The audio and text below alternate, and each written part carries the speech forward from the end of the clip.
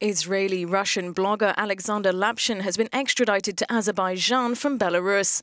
He's wanted in Baku for posts critical of the leader of the Central Asian nation and unauthorised visits to the disputed Nagorno-Karabakh region. Lapshin was detained in Belarus in December over the extradition request, and the Supreme Court on Monday upheld the ruling to extradite him.